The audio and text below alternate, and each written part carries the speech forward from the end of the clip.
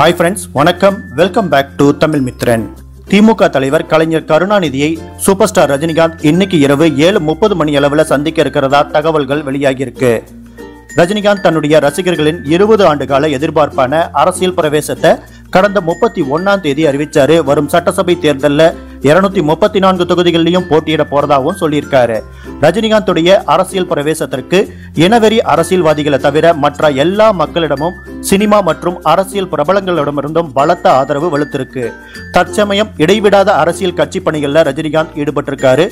இந்த நிலையில திமுக தலைவர் கலைஞர் கருணாநிதியை ரஜினிகாந்த் இன்று அவருடைய கோபாலபுரம் இல்லத்துல சந்திக்க இருக்கிறாரு.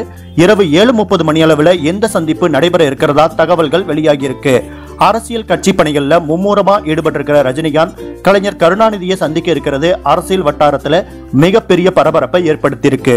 இந்த நிலையில பிரபல இயக்குனர் ராம்கோபால் வர்மா ரஜினிகாந்துடைய அரசியல் பிரவேசத்தை பற்றி தன்னுடைய ட்விட்டர் பக்கத்துல கருத்து தெரிவிச்சிருக்காரு.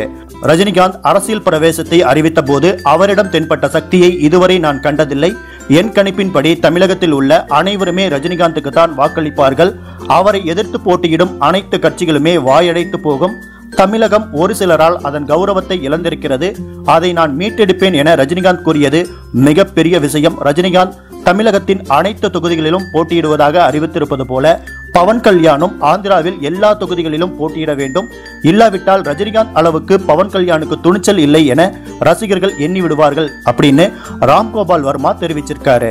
ரஜினிகாந்துடைய அரசியல் நடவடிக்கைகளால மொழி மற்றும் இனவரிய தூண்டி அரசியல் செய்யும் சில அரசியல்வாதிகளின் நிலை கடுமையான கவலைக்கிடமாகியிருக்கு.